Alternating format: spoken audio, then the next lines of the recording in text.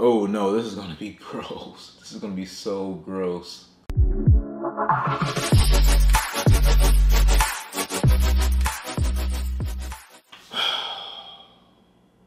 Can't believe I'm about to do this again.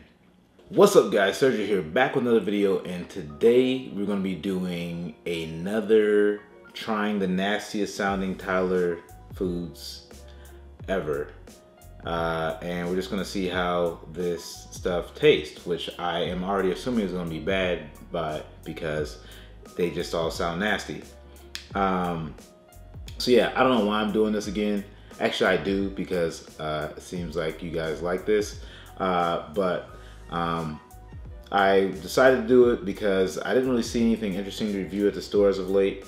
And since my daughter is starting to eat more solid foods, it kind of re-jogged my memory that I did this before. Around when my son was eating solid foods, I think. So yeah, we got 1, 2, 3, 4, 5, 6 different items here. So let me go over these real quick before we dive in. The two most notable ones are these. And if you guys have watched my previous videos, you know that these are probably gonna taste pretty bad. Since I am now eating red meat, now for the first time in 10 years, I decided to add some red meat flavored meat liquid stuff. I don't know what you want to call it, but I have Bison right here. This is 100% grain-fed, by the way, Bison, made with organic kabocha, K-A-B-O-C-H-A squash, kabocha squash, and spinach. Ooh, I did not see that it had that added to it. I just saw the meat stuff. But yeah, this is for a 6-month plus year old. And then this one is 100% grass-fed beef, made with organic kale and sweet potato. So maybe this one will be a little bit more tasty. But they're still definitely both gonna be gross. If you're wondering, this one, the Bison's 80 calories, the beef is 100, so Bison's a little bit lower. So we got these. Then we also have this other liquid. This is organic baby puree. This is white bean, pumpkin, and apple. 110 calories for this, and yeah, this would probably be okay if it wasn't for the white bean. That sounds weird. We also have a baby burrito bowl. I don't know if you guys can see the picture of that thing. Like, that just looks gross. It didn't necessarily sound nasty, but like when I look at the picture, I'm like, oh yeah, definitely better try this one. And then we also have a butternut squash mac and cheese. So these are both, this one's 170 calories, this one's 150. So not too bad.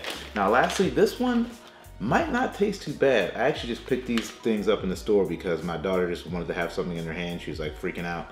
So I wound up buying these. I really didn't intend on buying these, but I decided to add this into the video because it is kind of weird. This is a fruit and veggie melts, and yeah, it's just like a dried fruit vegetable snack. And I've tried dried fruit vegetable snacks in the past, and they can be quite weird. So the fact that this is fruit and veggie, I'm trying to see what the mixture. It doesn't really give you it doesn't really give you a list on the front of what vegetables are in it, but I don't know, apple, grape, purple carrot, blueberry, yeah, stuff like that. So yeah, I'm ready to start trying this stuff. What I'm gonna do first is I guess I'll go and heat these things up, so then we can just get right into it. So I'll be right back, get these things heated, and then we're gonna try this stuff out. All right guys, I'm back, got everything heated up, so I'm ready to get into it. All right, so I think what I want to start off with first is I want to get the meat liquids, the meat purees out of the way, because I already know those are gonna be the worst. So if we get those out of the way, and then we'll go from there. All right, do I want bison or do I want beef? Ah, shoot. Okay. We're gonna go with the bison. All right, so this is bison, once again, made with organic kabocha squash and spinach. Open it up. Oh man, this thing's hard to open.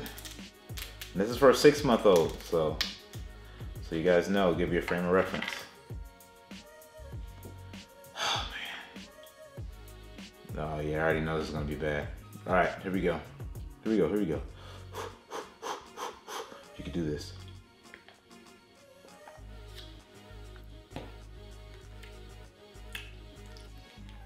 You know what? That's not too bad. I was expecting it to be way worse.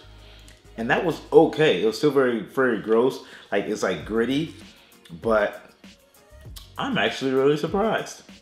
That is the best tasting one that I've tried. And I think I've tried like salmon and chicken and maybe turkey.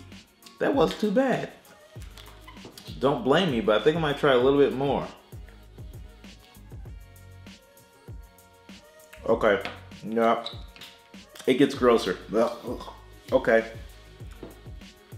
It's still gross. It's still gross. I think I was just gearing up for it to be way worse, and it wasn't that bad. I still wouldn't give this to my daughter. No way. Ugh. One down.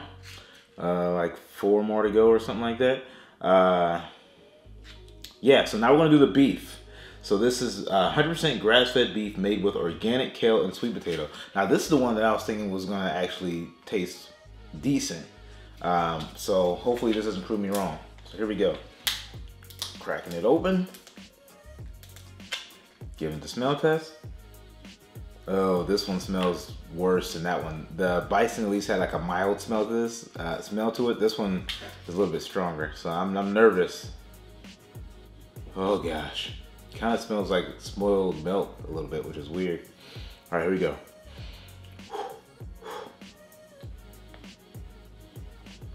Oh no. Holy. Ah. Ugh. I can't believe I ate that. That was gross. You know what made it gross? It was actually the sweet potato. So this one had, what did it have in it? Squash and spinach. And I feel like that's like mild, like the flavor is mild, but the sweet potato, because it's so sweet, like it just tastes gross. Like there's too much of a contrast between like a sweet taste and like a savory taste, or trying to be savory, and that was disgusting. So yeah, the beef was not good. The Bison was definitely better than the beef. Wow, that was gross. That was gross. So now I know, yeah, sweet potato and beef, at least in liquid puree form, do not go together. All right. I think it's time to get into one of these, what do you want to call it? TV dinner meal, microwave meal, I don't know, whatever. The Baby Bowl and the Butternut Mac and Cheese. All right, so I'm thinking that the Butternut Mac and Cheese is gonna be nastier. So let's get that one out of the way. So I heat this thing up. It's organic too, by the way. Wow, that actually has a pretty interesting taste to it. I don't know if I can get a close up on the camera without spilling it. It doesn't look too bad, actually, to be honest with you guys. I mean, smell-wise. And this is supposed to be butternut squash. Is it actual noodle in it, though? Okay. So there's actually cooked macaroni. So this is actually macaroni noodle, but I think they're using the butternut squash as the cheese, maybe? What is the point of this? No, there's cheddar cheese in here too. I'm so confused. So it's essentially like mac and cheese, but they added, I think the butternut squash is actually like supposed to be like the cheese, even though they added cheese too. I don't get it. What was the point of that? Like, why not just make mac and cheese? Maybe I guess they're trying to be healthy. Maybe there's not as much cheese and the butternut squash is replacing most of the cheese, but there's still cheese in it. I don't know, it's weird. Anyway, let's try it. Ooh. I don't know how to feel about this. So my thoughts on that is like counterfeit. It's definitely counterfeit because like, like if you were to go like someone say, hey, I made mac and cheese, you're like, great, you take a bite, you'd be like, I see what you're trying to do, but this is not mac and cheese. No, this is not mac and cheese. You can't fool me. But yeah, it's definitely, I don't want to say it's bad, but it's just so different. And the fact that it's supposed to represent mac and cheese makes it bad. So if it was like just a completely different dish, like if you've never had mac and cheese before, you'd probably be like, oh, okay, like this is an interesting way to incorporate butternut squash with noodles. But we all know what they're trying to do. They're trying to make it taste like mac and cheese, and it's not. So that being said, if you're giving it to a baby who probably has not had mac and cheese at this point, if you're giving them this, they probably would think it's okay. Like, it's not too bad. But when they grow up and got older and they taste real mac and cheese, they will realize that you were lying to them the whole time. And they'd be probably pretty unhappy with you. Because mac and cheese, this doesn't hold a candle to mac and cheese. But it's not bad. So, yeah. Take it as you will with that. That's my opinion on that one. Okay, so that one turned out to be not as bad as I was expecting. Now, this baby burrito bowl, it's not so much that it sounded gross, but it looked gross. Like, the picture was just disgusting. And even now, like, look at this thing. I guess I should mix it up. I'll mix it up a little bit so make it seem a little bit more presentable. But it just looked gross. Like a green mush. We'll mix it up. Check that out. If you guys can see that. But it does kind of have like that, you know, Chipotle Burrito Bowl smell. And I think there might be quinoa in here. Yeah, quinoa, beans and quinoa. So let's go ahead and try this one out. All right, let's try this out, see how it tastes.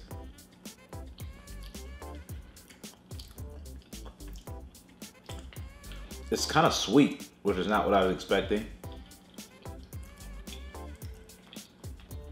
I feel like I just need to add more salt and pepper to it and it would be okay, but that was actually not too bad. It's like a Chipotle light, you know what I mean? It's like what you would give your baby if you went to Chipotle and you didn't want to have like all that sodium and stuff in there, and like no guacamole or sour cream. You probably give them something like this.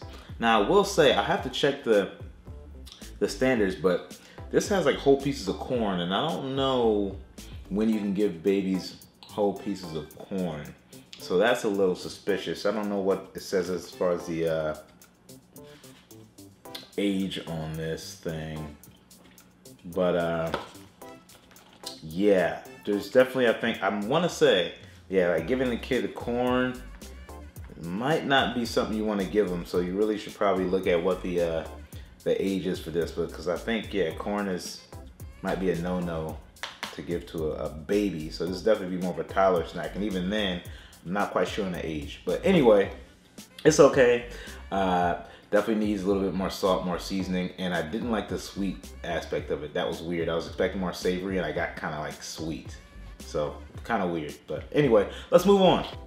I forgot we have one more pouch. I was my plan going into this was to knock out all the pouches, but I forgot one. So great, we're gonna jump into that one.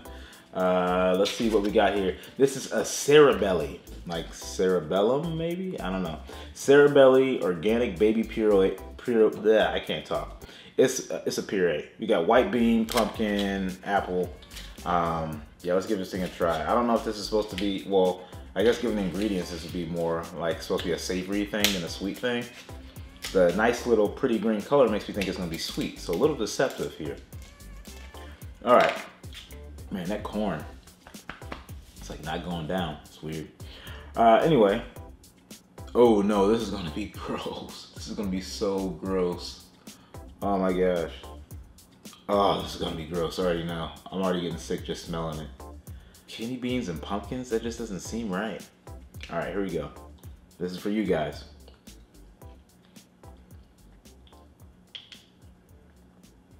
Oh gosh. What was that? That was the nastiest. What? White bean, pumpkin, and apple. What in the world is this? I don't even know how to describe it. Like, I think it actually does taste like white bean, pumpkin, and apple. But why would you ever mix those three things together? Like, that's gross. So it tastes exactly like what is in here. So if you like that, if you like that kind of stuff, you like that mixture, then maybe you'll like this. But if you are like me and those three things mixed together sound disgusting, then you're definitely not gonna like this. This was really nasty. This was the nastiest, I think, out of the three. At least these were like a little bit more safe. Well, the sweet potato was kind of gross too, though.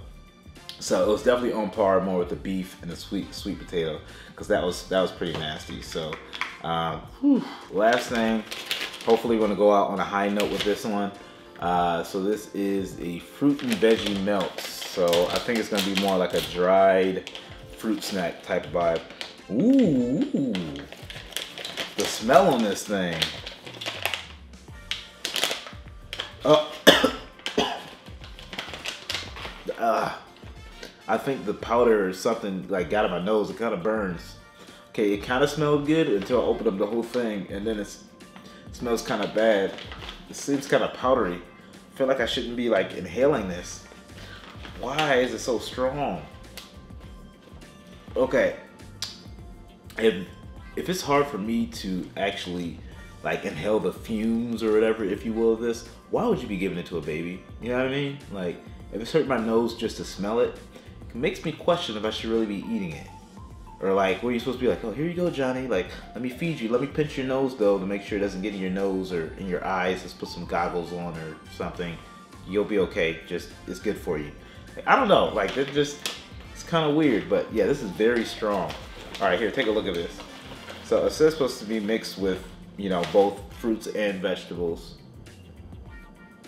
So, they smell really strong. It has like a very like chemically smell, or like manufacturing smell. Like, it just, I don't know if it's just like how they made this, and it's the fumes from the powder of it being like ground down and mixed into like all these fruits and vegetables being like forced into this little piece. But yeah, it just doesn't smell right. And I don't, like I said, I don't think you should inhale it. But anyway, let's try it out.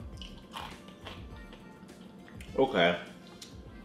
That's what I expected. It's like a dried fruit, you know, snack. I think I've tasted some other ones in previous videos. I will say,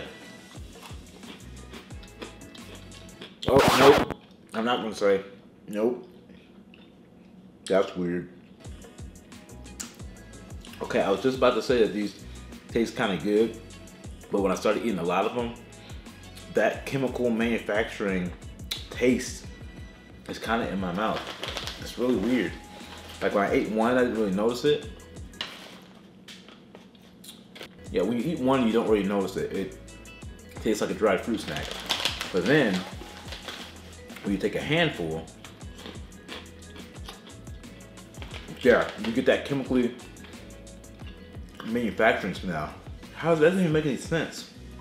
Why is that? How does it taste one way when it tastes a different way when you eat a whole bunch of them? That's weird. Yeah, so it's not good. So I would say if you want to give this to your kid, only give them one at a time, because they'll think that it's actually decent. But if you give a bunch of them and they eat them all at the same time, it's gonna be gross. Oh man, this stuff sticks to my teeth. You ever eat like, I don't know, a bunch of bread or like a really doughy piece of dough or doughy bread or something, like, you know, just is like all gummy like around your teeth? But my teeth are encased with this stuff. I don't think this is real food. I think it's this free-dried fruit, but I think they try to pack too many fruits and vegetables in one little drop. I mean, that sounds pretty sketchy to me. I mean, look at that thing. This one's not even like a droplet.